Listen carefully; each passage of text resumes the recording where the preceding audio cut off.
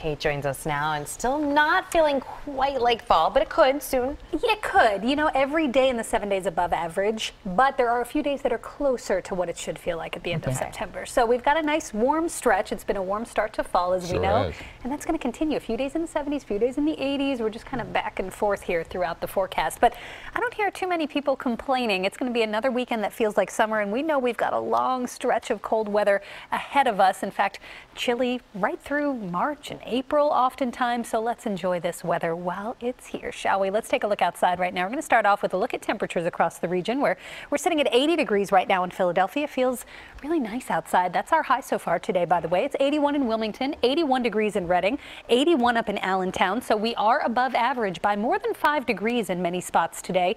Even though today is comfy, it definitely feels more like early or mid-September, not so much like the end of September, but we're headed quickly towards October, and temperatures will still be above average as we start the new month next week.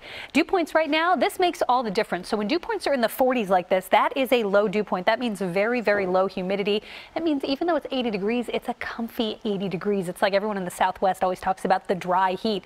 That's what we're feeling today. It's a beautiful day to be out and about. Great day to go for a run or a jog or just a nice long walk with the dogs after work today. Storm Scan 3 showing clear skies across the region, but here comes our next weather maker. This is a cold front. It's draped through the Great Lakes right now. It doesn't have much with it. We're not talking severe weather or anything like that. Not a ton of precipitation, even just a few scattered showers tomorrow afternoon as that front comes through. Out ahead of it, a southwest wind will be picking up here tonight into tomorrow, and that will bring warmer air in and also higher humidity. But then behind the front tomorrow night will cool down again, at least briefly on Friday. Storm Scan 3 locally not showing anything at all. It is completely clear out there this evening. Overnight, mainly clear and milder with a low of 63 degrees. For tomorrow, sun and clouds, 85 the high. That is about 10 full degrees above average, even slightly more than that.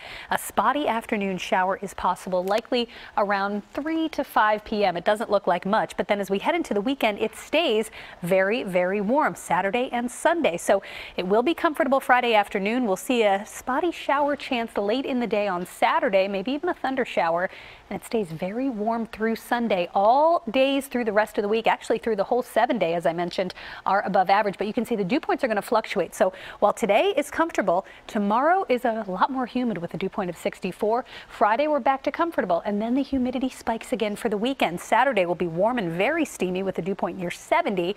Sunday, 62 on the dew point, so getting a little bit better. If you're headed to the Temple game Saturday afternoon at 3:30, it'll be hot, it'll be humid. Dress for summer weather, not football weather, more like baseball weather. Thunderstorm chance in the afternoon, and that could impact the game. Your Eyewitness weather 7-day forecast: a spotty late day shower tomorrow. It's warm and steamy at 85. Friday is sunny with lower humidity, a beautiful end to the week, but then we're right back to the upper 80s Saturday. It cools down again Sunday into Monday. We'll finish out September on a nice note Monday, but 78, even though it's the coolest day in our 7-day forecast, is still above average by about 4 or 5 degrees, and then we're right back to the 80s.